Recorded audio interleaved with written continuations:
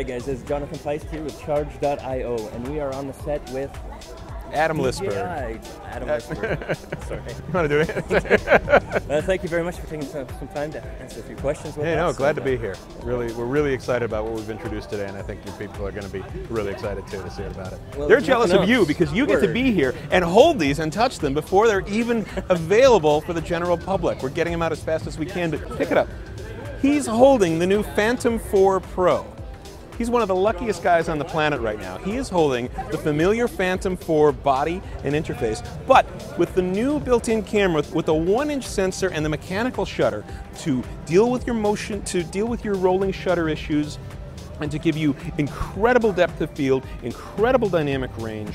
And for those of you who are not utterly professional drone pilots, you will also notice that not only does the keep spinning. Not only does the Phantom 4 Pro have your familiar sensors on the front for obstacle avoidance, but if you turn it around, you will see the same obstacle avoidance sensors on the rear, which give you the same kind of capability. And remember, these aren't just like, they're not just dumb sensors. They, as well as the images on the bottom, shoot stereo imagery, and they use that to process a 3D map to know not only is there something in front of me, but if there's an obstacle approaching, how can I get around it? How can I navigate through it? And that makes functions like tap fly work, where you just tap on the screen and say, I want it to go there, or in our new mode, I want to follow the squiggly little line to get to that point. The obstacle avoidance sensors know all the way along, how can we accomplish that goal even if there are things in the way?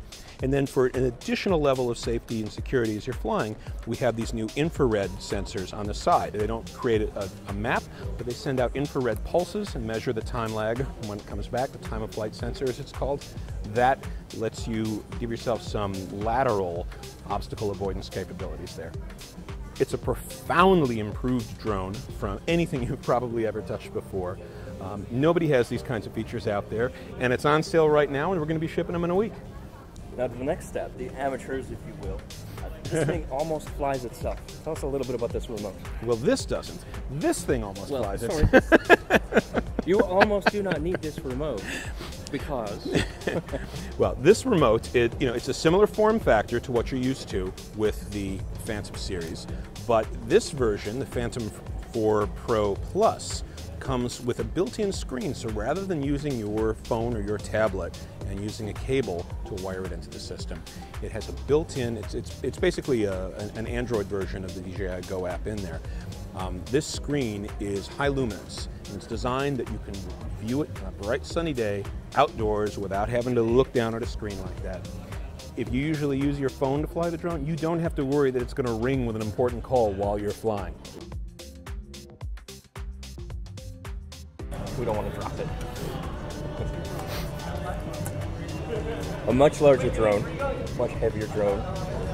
Dual battery packs to make up for that. And they're hot swappable, correct? Correct. This is the X5S, one of the two new cameras that we have introduced to match to the Inspire 2.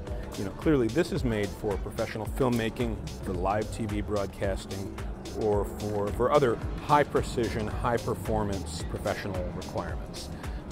I suppose if you've had a very good year, this could be a fun hobby drone. This would be a very nice hobby drone. Right. Now, certainly what we witnessed here today, and kind of our old knowledge on the Inspired line, is that you kind of want two pilots on these things. Yes. Is that still true? Yeah, this is designed for a use case that we saw repeatedly with the Inspire 1, where you could have a master and servant controller that would let the pilot be flying the drone using the view from the camera, while the camera operator is able to focus not on worrying about obstacles and things like that, but is able to focus strictly on composing the shot, getting it close, getting the angles that you want, paying attention to your aperture controls and your other imaging controls.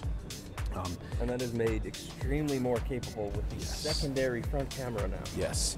Up here you have a forward-facing FPV camera, it's 2-axis stabilized gimbal. That image displays on the pilot's controller. 67 miles per hour, guys. 67 miles an hour. You kind of want to take full advantage of the obstacle avoidance sensors, which are speaking generally here.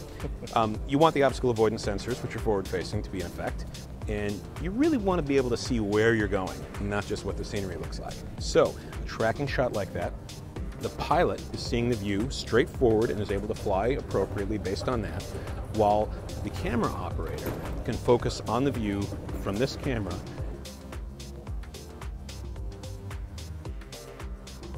One last thing I'd like to talk about for sure is this USB port. Now, of course, you have your... That's a secret. That's a secret. That's it. Cut. There's a new USB port inside of this drone.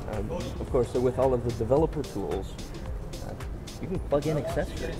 Our users are so creative and so enthusiastic that we can never imagine what kind of great stuff they're going to be coming out with. It's, you know, seriously though, one of the tenets of our company is we are making this an open platform. This is not a closed system. We think our products are great, but we want people to be able to explore. Our software development kit is available for this right now, so you can, you know, we're talking about filming. We're in Hollywood, we're in Burbank right now, but you know, we're on a movie set right now, so we're talking a lot about filming and TV. But there are an awful lot of industrial users who need this kind of precision and power and accuracy, and they will be very excited to start writing programs that will fly this drone for the best possible surveying, looking for bad drainage spots in a farmer's field, looking for coastline erosion, for example. You know, all of the uses that you need an aerial precision measurement system for. We want people to be able to write that kind of software and put this to those kinds of uses as well. And do you imagine this drone being incorporated with your new partnerships on the search and rescue programs? Drone SAR, I believe it's called. Yeah, search and rescue, you know, it's a very big business, and I mean, drones are literally saving lives already. And we want to expand that as much as we can. One of the things that we've learned through very rigorous academic studies that we've been doing in Europe is that it's not enough to just say, hey, there's somebody missing, I got a drone, let me put it in the air. You have to say, let's make sure that the incident commander knows there's a drone in the air. Let's make sure that whatever the drone discovers can be saved so we can go back and watch it later. That we mark what area it searches so that the next crew, when they come on, don't start searching the same area again. So that when things get complicated and hairy 3 hours from now, somebody can track and see what was done there. So it's search and rescue as a regular application is very software intensive. And this is an ideal platform because of the precision it gives you, the power it gives you, the ability to go exactly where you need to go, but still to cover a wide area in sometimes very rough terrain. So search and rescue would be a great opportunity to put this to use and really show the professional capabilities of drones. Excellent. And we have one more new controller, guys. This one does not have the built-in display. However, there's two new displays. Yes, we have two new Crystal Sky displays, which, if you care about such things, they display at 2,000 nits of luminosity. That's Imagine 2,000 nits in your hands. I'm imagining that. I have a flashlight. Roughly that, yeah. There you go. Anyways. No, seriously, if it is your job to not only see what the drone sees, but to measure, but to be able to very precisely monitor color balance, see what's in shadows, what's in light, to do all of the nuanced and sensitive measurements in your mind's eye that you need to frame a film that's going to look beautiful on the screen. You want that kind of luminosity even in broad daylight. That's what we're providing. Pre-sale starting tomorrow, correct? Or today? It's on sale, now, okay. and we're going to be shipping. We're going to be shipping the bundle. There's a little price discount if you order it before January 1st. But yeah, our factories are getting ready to pump these out and get a lot of people happily flying and filming. Very good, and that goes for this guy as well. Also, this guy's going to be shipping next week. Initial thoughts. I mean, it's obviously for like professionals and prosumers. Is that the term? Yeah, I mean the new Phantom 4 Pro is Pro Plus. Totally for consumers, but it's inspired too. I mean, that was insane, right? And what I love that's a drone. It was crazy.